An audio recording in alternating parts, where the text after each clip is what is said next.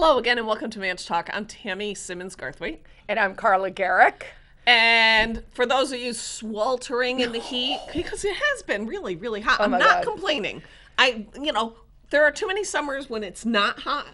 And I don't, I get it. It's hot, but it's been really hot. Unusually humid. Well, and it's kind of like soupy. And I also think we just don't there's been no respite. Like, it's just hot at night and hot in the day and hot at night. And it never seems to go away. But just so you know, today is Tuesday and supposedly after Wednesday it's breaking. I heard that the heat is breaking because my husband broke his toe, which means solo dog duty, and it's been a lot. Like, I feel like it's 10 o'clock on a Tuesday morning and I have had a full day. Yeah. Like, I have had, 100 fights on Facebook.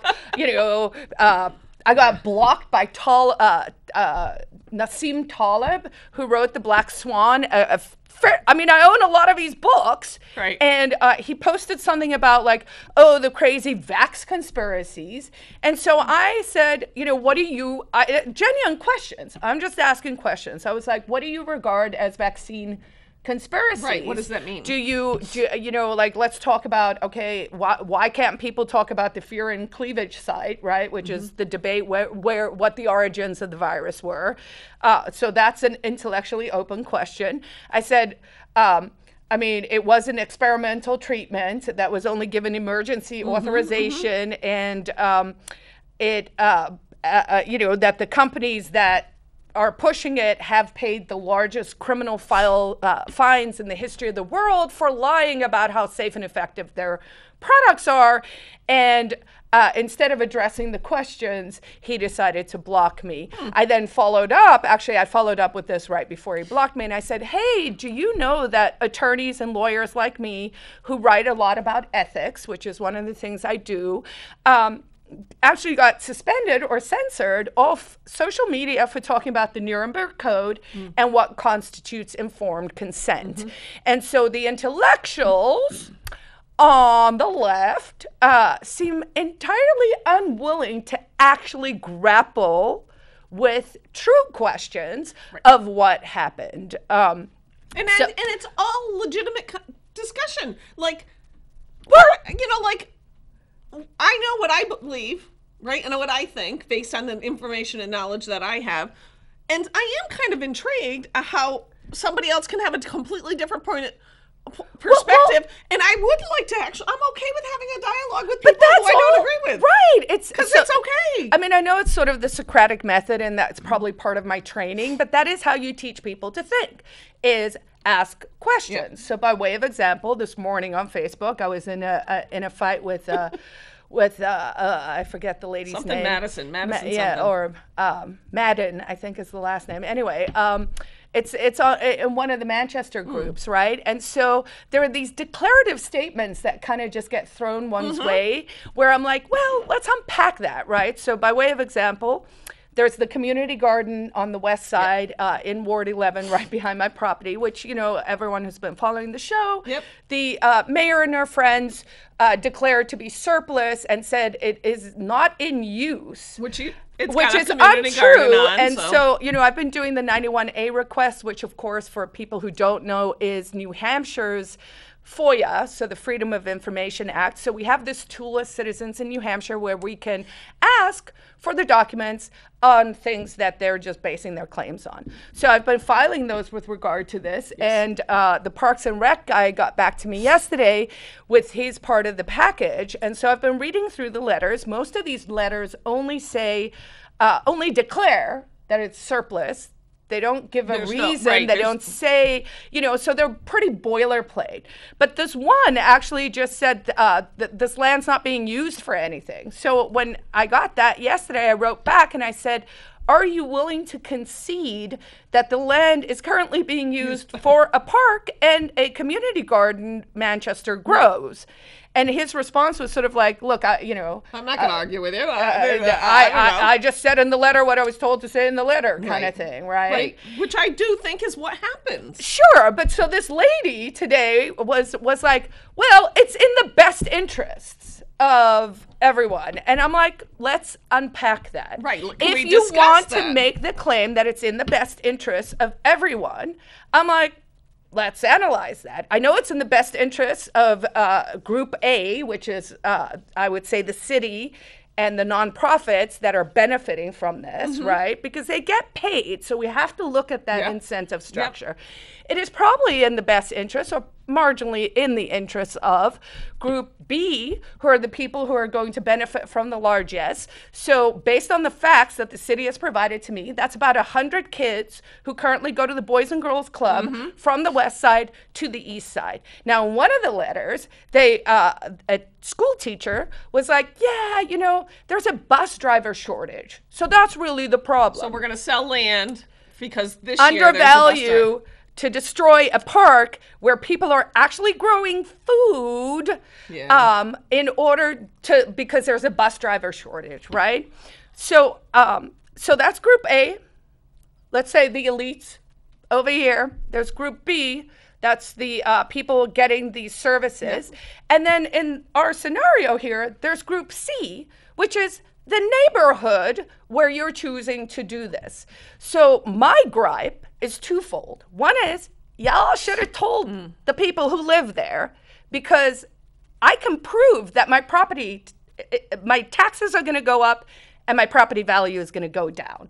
That doesn't seem like it's in my best interests or in the 115, I believe, abutter neighbors, people who live right there's interests. So more people being harmed than the 100 kids that have to be bused 7 minutes across the river. We don't live in Dallas. We don't live in New York City. We don't live in any of these big cities. Let's not pretend like, oh, it's a hardship to go from the west side to the east side.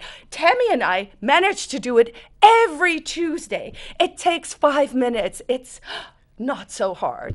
So I wrote an op-ed yesterday, which I would recommend that everyone go read.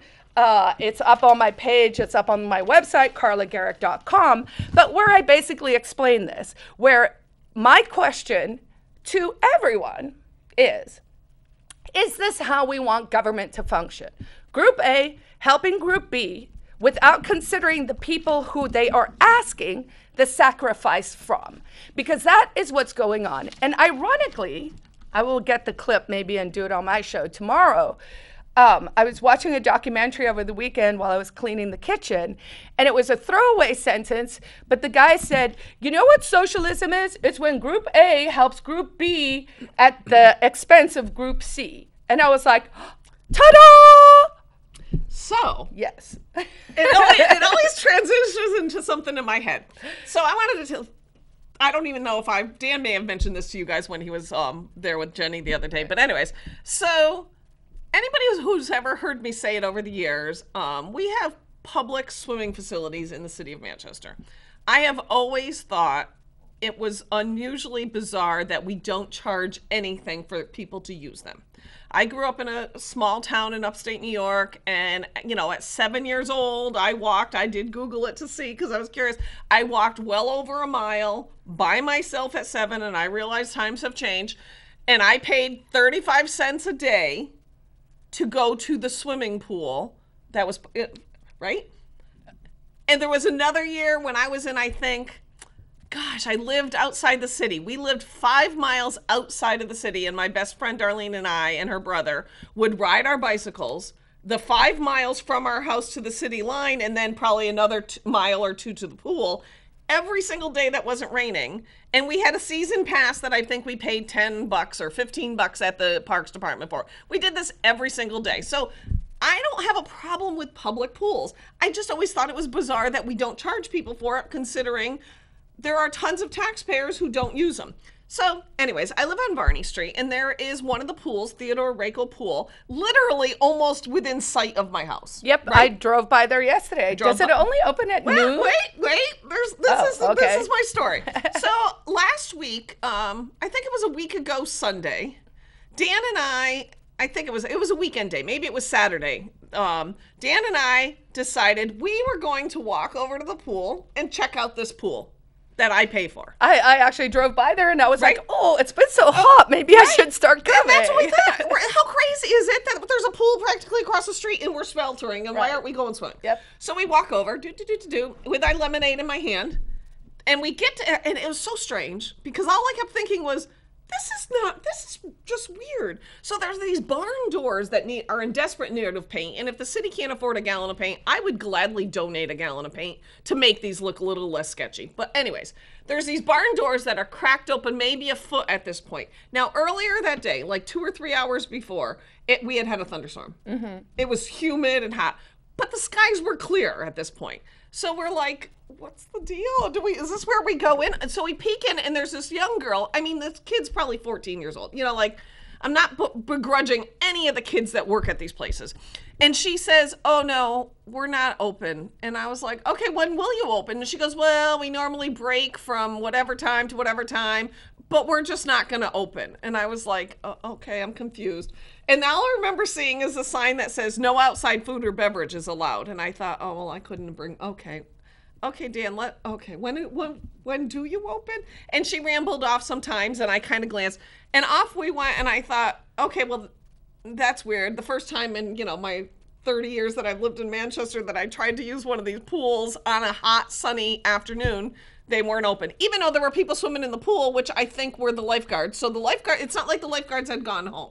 So that was my first experience.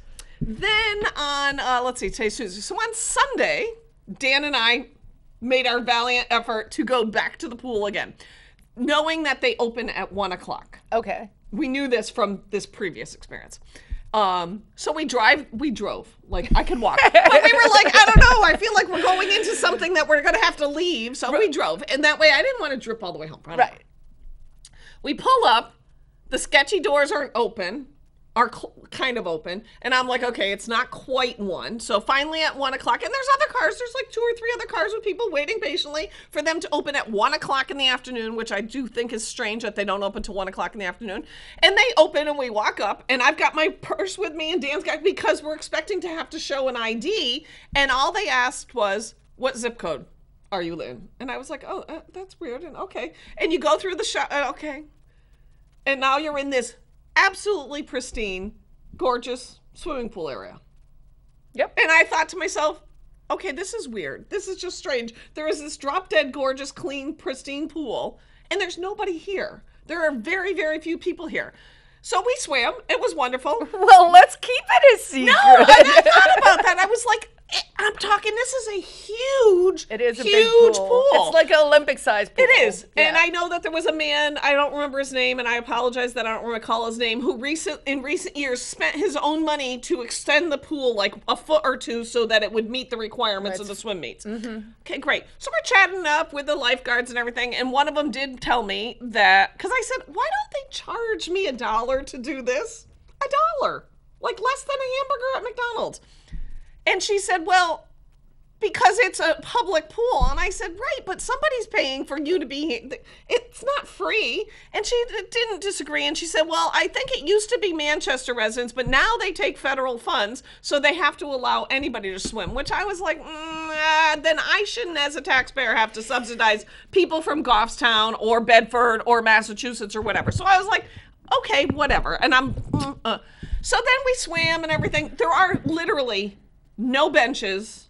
Yeah, it's in just this entire pool. thing. Yeah. There isn't a single bench in the entire park area except for one that's in the playground enclosed area outside. So we were having that discussion. As we left, there was a woman sitting under the tree outside on the ground because there are no benches or picnic tables to be found anywhere in this park, who we have another conversation with, and she's warm, and she's going to go swimming eventually, but she's sitting under the tree because there's no place to sit, and we were talking about it, and she said, I hope they never close the pool, and I said, well, I doubt they'll ever close this pool because this is where they have the swim meets, and there's a couple in the summer, so it serves a different purpose. And we got talking, and I said, shouldn't they be charging me $1? And at first she was like, well, and I said, because think about it, and I said, would you pay $1 to go swimming? And she said, yeah. And then we got talking about the no outside food and beverages. And she was like, what? She goes, so I'm supposed to go to the pool in the hot sun without a bottle of water? And I said, well, my first thought was, well, there's probably vending machines. And they don't want you bringing stuff in, so you go in and you buy it. Well, there is a vending machine, but it's not accessible to the public. It's inside where the employees are. So I'm like, I'm again confused. So it seemed like there's very much this disconnect. You said government functioning, and I thought, the whole time I kept thinking, but we could do this so much better. This is not a good use of all of this wonderful pool space and green space and everything. So then Dan and I have been talking about this, and I'm like, but seriously, it's no business could ever function this way. So today, just to satisfy my curiosity that I did not recall incorrectly, at just before 10 this morning, I drove by the pool to see if even the hours that the pool is open Are posted. Well, they are inside the building that isn't open until, when somebody's there. And Genius! So I was like, what? So then, and actually that woman and I that were talking about the lack of water, she said, I said, well, they could have a vending machine and generate some revenue to offset the cost, And then she said something about, she goes, well, they could have a concession stand. I said, well, now you're talking crazy land. But they could have. I mean, here's a wild idea. They could actually just make it legal to have a food truck so that you could support your family. So a couple of food trucks could pull in there. So but the city of Manchester makes it almost impossible to do that either. Like, could the kids working the counter, because there's like literally a handful of people. If there were 30 people there in the entire time that Dan and I were there, I'd be surprised. And I want to come back to that number. But I said they could sell potato chips for $2 a bag and make a ton of money. So then I started thinking about the 30 people, right? And I'm like, okay, so 30 people, if they had each paid $1, which I realize in some cases there would be free passes for the indigent, and there would be season passes, so it might not be $1, but we're just going to use the dollar number because maybe they'll charge me $2. I don't know. $30 could have been generated in that small 20-minute window of time, half hour that Dan and I were there. $30 would pay for a lifeguard for 2 hours. So even in this half-hour test window, it would make total sense to be charging and offsetting the costs. So I've gone back. Now I'm like, okay, so when the heck is this thing open? And Dan and I are arguing about it because I asked, so when are you open? And I believe that they told me 1 to 4 and then 6 to 8 because they close for, I don't know, something in there. For the time that people actually would want to use it. No, I'm just saying there's like 1 to 4 and then 6 to, well, they tell you to 7:45. Now, if I go to the website, because, that's apparently the only place that we post these things, where it's actually listed.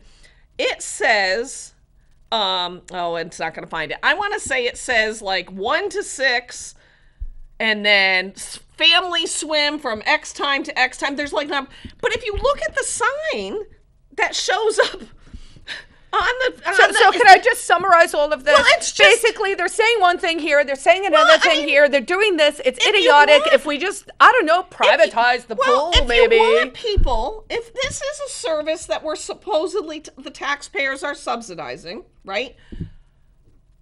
Make it so that people can figure out how to even use it, because this sign inside the doorway that you can't see says 1 to 4:45 and family swim from 6 to 7:45. Proof of residency required between 1 and 3 and 6 to 6:45. None of that matches what is on the city website. And then I do have to laugh that also on the park's website, it says there are these swim meets and the pool is closed during these weekends. And you can check out our other swimming facilities, and they list the Hunt pool, which hasn't been open for 2 summers. Why would you direct people to a pool that isn't open? You can't make this like bizarreness up. But I looked at Dan this morning and I said, but I don't fault any of those kids that are working as lifeguards. None of the people working at the pools are doing anything but their job they're probably making $13-14 an hour for. But how is it that the Parks Department isn't even thinking like, how could we make this beautiful destination something that the people in the city Tammy, you're talking about people who are literally ripping out a community garden. And there's no rhyme or reason. I thought, okay, so we're going to invest more money into Dairyfield Park, which quite honestly is nothing but a big giant lawn and some sports fields. If you're going to compare apples to apples, it's very similar to what is at Theodore Waco.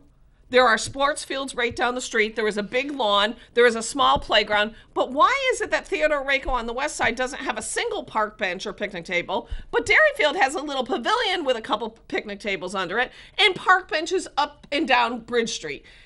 Yet we're going to put more money into Derryfield than we are into any park on the west side of Manchester. Here's Something a question. is woefully broken in government, just across the board. Well, riddle me this. So I've been trying to figure out why. So on the west side, we did. They just paved the west side arenas.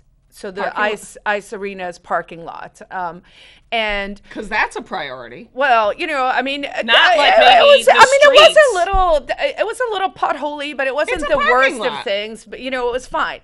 But I was curious because there's also now, I think Bridge Street is about to be tarred and whatever, right? Yeah. So my question is, we have these massive city budgets, right? So isn't the city budget of Manchester is about $300 million, right? Yes. So like about 160 million goes to the schools, and the rest Something goes. Like okay, so $300 million worth of services, right? So, and we have about 130,000 residents. So someone at home do the math, but it doesn't seem. So I don't know what's that like. You're gonna keep talking. Okay, so. Where is all that budget money going? Because why are all these projects suddenly being funded by ARP, by the American Rescue Plan funds? So suddenly everyone's going, we have this federal money, we have this federal money, we have to spend this federal money, which is also the subtext of what's going on with this community park. And I'm going to get to the bottom of that for sure. But here's my question. What are they spending the actual budget on if these things aren't being done under the budget of the city? So somewhere, the money in, money out is not making sense. Wouldn't it be awesome? And Kathy Sullivan, if you're watching this show, the reason I talk about corruption is because there's corruption. And wouldn't it be wonderful, as much as there is some transparency, and I don't know where that is, but I'm just going to say that I know that there was an effort to make it more transparent. Wouldn't it be wonderful to just be able to see point blank where all of our money goes? Like literally, who are we paying, including city employees? Wouldn't it be nice of which to not see? one was furloughed for 2 years while you were declared non-essential. If we're paying Joe Blow, $32,000 a year to do job X, why can't I just see that he's getting that money? And if we're paying, Susie. Because they don't want you to know, because you would be shocked and horrified. We're going to go look what people are making who work for all these nonprofits. Every disbursement by the city, every single disbursement for every single thing could be listed on a website someplace so that we could look at the red ledger and say, look, this, $8 million in ARPA funds came in. Oh, and here's where we spent the ARPA funds. Or maybe not. Or here's what the budget said we were going to spend, and here's what we've currently spent. Not 2 years from now when we're talking about another budget. Can we see day in, day out where we are budget-wise? Of course we can't. Because there's no incentive for the government to make it so that you and I and every taxpayer in the city and every resident of the city can actually follow along and know what it is the government is and isn't doing. You know what the opposite of that is? Free markets. You know why free markets are awesome? Because you align incentives in the right way. Because what is a free market? It is someone who has to provide you a service at a price you're willing to pay, willing, not forced, not told you have to, not coerced, not, oh, you need to sacrifice. Here's something you want to buy, you're willing to pay the price that they're willing to do, and you have a transaction. That is when incentives are aligned. Government is basically when you unalign all the incentives to the benefit, again, of the elites, the group A, the people over here getting the bennies, and that needs to change. I agree. I'm not begrudging anybody who works in the park department. Okay, you do. But I am kind of intrigued if that's your job and you're making decent money doing it and you're getting a very nice incentive package and you'll have retirement and all that stuff. do our city employees think outside the box? Do they think, how can we make this better? Or do they just go along with what is required of them? Because they are two distinctly different things. There's no incentive for government to be better, you know, and people generally, to just bring it full circle to sort of the Socratic things and stuff, we need to start questioning everything, including question the question of whether you should question everything. Ha. It's like we're functioning under these assumptions, right? Here's a classic example. I saw a post yesterday that said it had, I don't know if it was New Hampshire specific, but it was about school teacher salaries. Okay. And so it said the average constituent, resident, whatever, makes, I think it was $69,000 in this area. And public school teachers only make $63,000, right? And so my comment was, don't school teachers only work 9 months of the year? Well, I mean, the delta can be explained. Why do you hate teachers? Why do you hate teachers, Carla? Right, which That's of the course way it comes back. You just hate teachers. So and it's like, no, actually, the technical thing is they only work 2/3 of a year. So part of what I hope to instill in people, and I think like why you should be able to at least trust what I have to say, is if I don't know, I'm willing to ask the question, but then I want the answers, because see, you can't operate under subterfuge and hiding things and all of that and then be like, oh, trust us. We're going to screw you, but trust us, because that's just not good enough. That's not how I want my government to work. Before we run out of time, I do want to mention a very good thing. On September 3rd in Lafayette Park, which is the one behind St. Mary's Bank, right? Over on West Manchester is West Manchester Day. Oh, yeah. That'll be fun. And it says right there, so it must be true, celebrating the community. So, you know, if you live on the west side of our wonderful city, why not come out on September 3rd and join other families and residents of West Manchester? Oh, it was a blast last year. We had rope pulling and the kids. There were like hundreds of kids. So it was amazing. That is on, I believe that's a Saturday. Don't quote me on that. September 3rd, West Manchester Day at Lafayette Park. That's all we have time for this week. If you have any questions, ManchTalk@gmail.com. Check out Carla's book on Amazon and someplace else. At my website, carlagarrick.com, where you can learn everything you need to know about me. There you go. Don't listen to the naysayers. Yeah. And with that, we'll be back next week. Enjoy one more hot day and then a nice little respite. And make sure you get out there and enjoy some of the wonderful things we do have happening in the city. And maybe go check out Rayco Theater Pool and get back to me and tell me what you think. We'll see you next week. Bye. Take care.